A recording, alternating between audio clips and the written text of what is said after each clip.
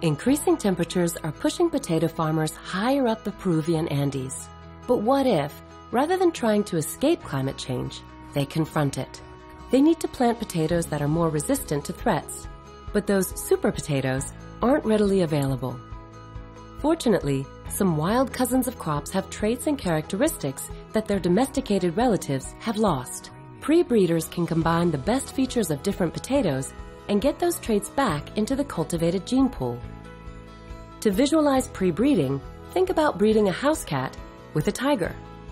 You may want the strength and stamina of a tiger combined with the size and docility of a cat. But you won't get all that at once, so you keep breeding your initial offspring with housecats until you get a really strong cat which still purrs.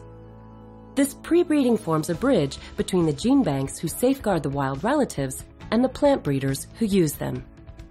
The Crop Wild Relatives Project is now supporting a global pre-breeding initiative that is bringing back the diversity in 19 important crops. All of the plant material and data generated during these pre-breeding projects are available in accordance with global agreements, so plant breeders anywhere in the world can access them in ready-to-use form.